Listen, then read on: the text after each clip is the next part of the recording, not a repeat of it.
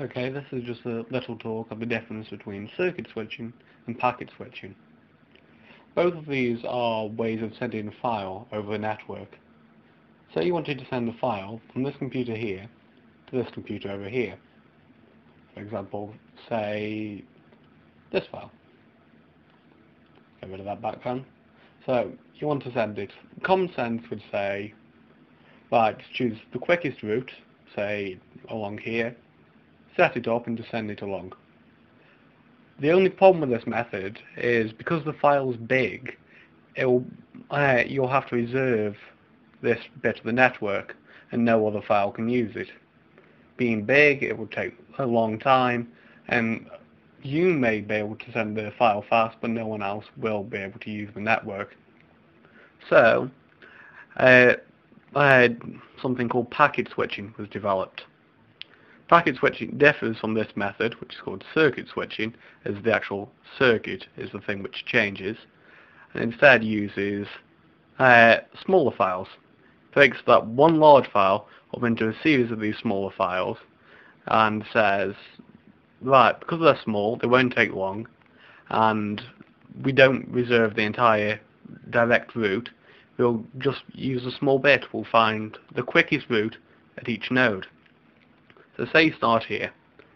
That one may be blocked by another file, so you'll send it along here. The program will then detect from a little header in the file where it's meant to go. And it'll say, right, that's the general direction. Which of these nodes are free? And whichever's free and quickest, it'll use that one. So it may take a bit of a long route and go all the way over here to get there, but it doesn't take up much of the network and makes best use of it. It always takes the fastest route. So you could send that one, and then another one comes along and goes this way.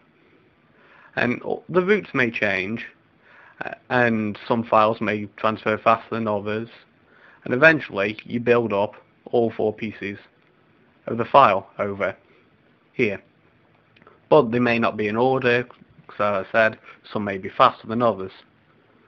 So also in the file, what you include, as well as where it's going to, you include where it's coming from, so it knows they're all part of the same file. And then also what piece of the file it is in order. So that may be labeled 1, that one 2, that one 3, that one 4. You could have hundreds of them, but the computer knows what order they are, sorts them out, puts them together, and it comes off with a big file.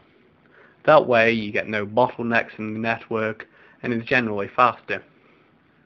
This sort of thing isn't quite that simple. It doesn't just go, ooh, that one's free, I'll take that. There are actual algorithms involved, but it's a bit too advanced for this video. All you really need to know is it takes the quickest route. Sometimes though you get problems. Like for example, it could be at this node, all the rest of blocks will go up there, then all the rest will be blocked and go there, and it may get stuck into a loop like that. So what you do is you count how many jumps it's made between nodes, and if it goes over a certain limit, say 100, it deletes itself and the computer will send again. That way you're never waiting overly long for one piece of the file. The other problems and stuff, but that is the main difference between circuit switching and packet switching. One reserves a direct route, and one moves little individual pieces. That's all for this video. Goodbye.